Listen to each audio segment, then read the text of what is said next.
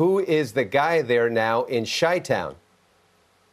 It is Matt Eberflus, the former Colts defensive coordinator who really impressed in Chicago during his interview.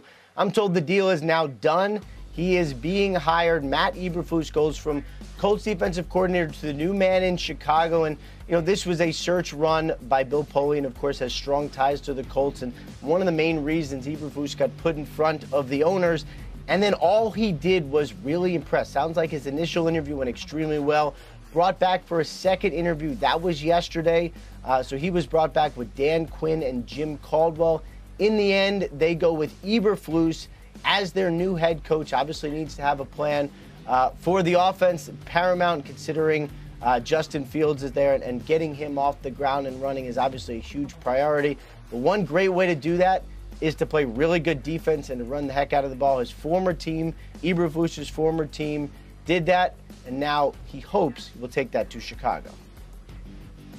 Ian, how influential was new general manager Ryan Poles in this process? Yeah, he was influential. He won the general manager battle a couple days ago, whenever that was. Seems like 9 weeks ago. And then what he did was sit with all of the finalists and make a decision himself. And of course, Matt Eberflus and Ryan Poles have known each other. They share an agent. The familiarity is there, but it really did seem like from the beginning, even before Poles got hired, that Eberflus really stood out. He was a guy that, his passion, his presentation, the professionalism, how dynamic he was.